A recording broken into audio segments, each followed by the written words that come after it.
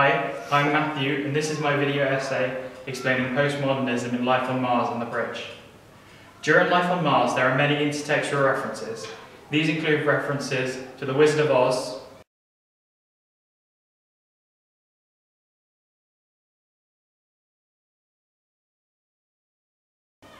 Booper,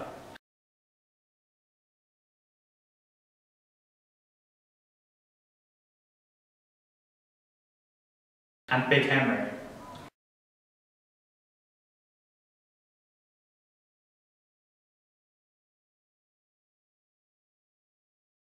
These references are very postmodernism as they show self-awareness. Life on Mars shows pastiche as it is set 25 years before production and pays homage to the 70s cop shows. The show presents the idea of the anti-hero through the character of Hunt. This is seen as his character blurs the line between good and bad as he goes around the law to catch the bad guy. For example, he beats information out of suspects. Postmodernism in the Bridge.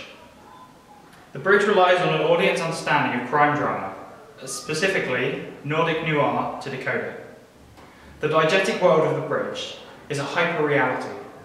It is Sweden and Denmark represented from a mediated perspective linked to stereotypical national traits and cultural values.